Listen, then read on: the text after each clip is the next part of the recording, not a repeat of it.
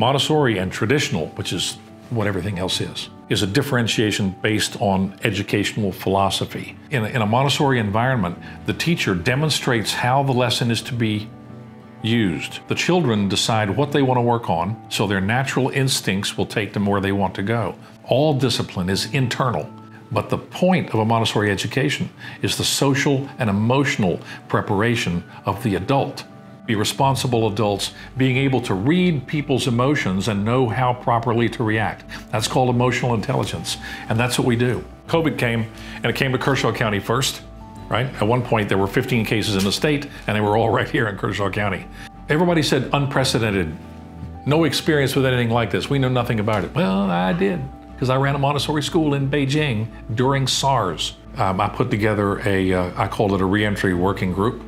I had them think through how are we going to do what we now call Montessori at a distance. And then the Charter Institute informed me that my plan met the requirements of the Charter Institute's guidance. So I did several surveys of parents, and I found out in those surveys that a little over half wanted us to be back in school.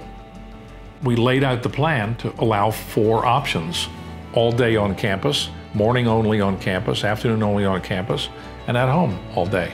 I realized that we could do safe distance because it was only a little over half who wanted on campus. That solved my problem. I know that I've done everything to ensure the health and safety of the staff and faculty and students and our community as a whole. We have asked that the parents monitor their children for symptoms. When the parents drop their children off in the mornings, in the car, we check the student's temperature. We have installed automatic hand sanitizing stations. We implement face masks. Dr. Moncure hired 2 staff members. Their sole role is to sanitize anything that's a frequently touched surface. We have to do all of these things consistently, steadily, and committedly. Because we knew we had to keep kind of a social distance, we knew that if they were going to work close together, they would need to have their mask on, and that if they were going to be within that social distance, they could take the mask off. The more that they practice those things, the more it becomes second nature. So this isn't that much different, other than the fact that we are required to wear masks. Being that we have that smaller classroom size, we're able to keep things cleaner, do more social distancing, ensure that we have all those morning temp checks done, just things like that because we're smaller and more personable. Montessori children tend to be self-directed. We want them to understand why they're doing something. Generally speaking, children want to do the right thing. When we explain to them that you need to wear a mask in order to protect yourself and to make sure that your parents don't get it if you come home with it, okay, they go, okay.